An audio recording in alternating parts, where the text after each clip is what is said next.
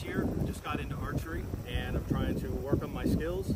This year when we carved up our jack-o'-lanterns, I was trying to decide what I could do with it, and I thought, you know what, it might be good target practice. But I also thought perhaps it might be heavy enough to stand still and take the arrows, but it'll probably break apart when I hit it with the arrows. So what I did is I took them and I filled them with expanding foam to help slow down the arrows and improve the integrity and the structure of the actual pumpkin.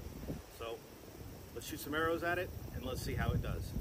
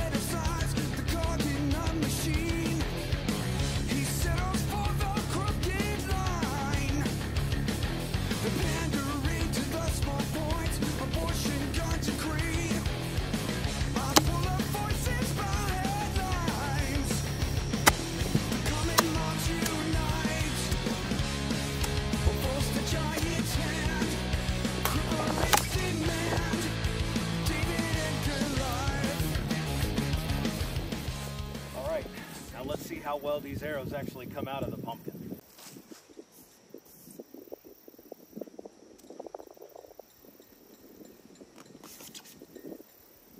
Not too bad so far. Pumpkin's a little soft here. Feel it when I put the pressure on it. Not bad. Came right out. Still in one piece. Very cool. Alright, well, I would say that was a major success. Pumpkin stayed intact. I actually shot through twice. Seems pretty good. If you have extra cans of expanding foam sitting around, might be a fun thing to do. Alright, thanks a lot for watching. Bye.